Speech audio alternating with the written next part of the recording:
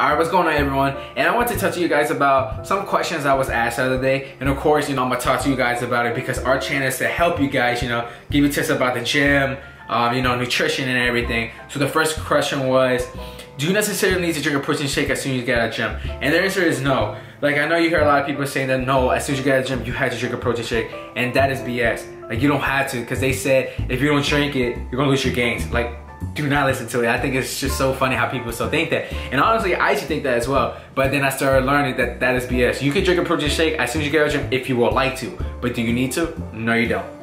But the other question was, is it bad to, use protein powder or, to drink protein shakes? And the answer is no. If you would like to use protein powder, then go ahead. If you want a protein shake, then go ahead. Don't rely on protein powder too much because you mostly want to get your protein from, foods like chicken or whatever, get it from your whole foods.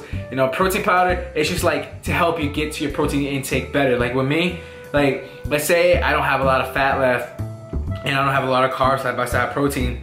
I still have a lot of protein to hit. Then I use protein powder because, you gotta find a macro-friendly one. Like if I use a scoop, it's like 1 fat, like 2 carbs, and like 21 grams of protein. So you can use protein powder, just don't rely on it so much. A protein shakes, same thing. You can use it too. There's nothing wrong with that. It's better to make your own protein shakes at home because you know what you put into it. And usually protein shakes like other gyms, like you don't know like the certain amount of calories and amount of macros, isn't it? If it's 100% accurate.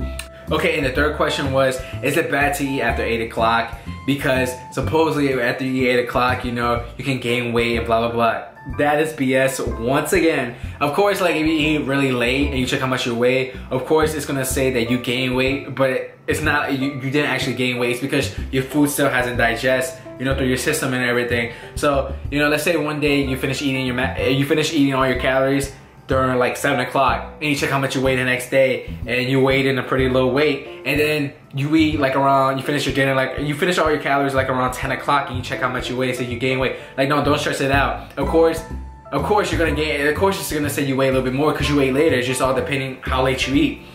And you can eat, it doesn't matter what time you eat, honestly, it really doesn't.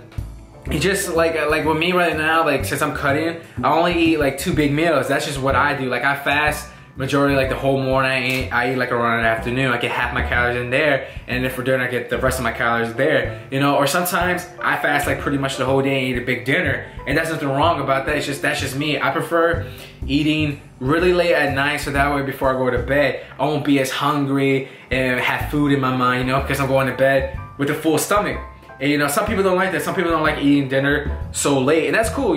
It's all personal preference, but that's just what I do. It just helps me mentality, and because I don't want to keep thinking about food and feel like I'm starving, and then I get out of control. I was like, I gotta go eat. So no, that's some advice that I can give you guys. If you're cutting, just majority fast, majority most of the day, and then just get all your calories at night. It's all personal preference. But those are the questions that I wanted to talk to you guys about, and hopefully it does answer. Hopefully it does help you guys out, because I know there's still people out there that cover this, but not everyone watches every other YouTubers, and the people that are watching us, of course I'm gonna help you, and you're gonna learn more from us, and of course for any other YouTubers as well. So I really hope that this does help you guys out, and I'll see you in the next video.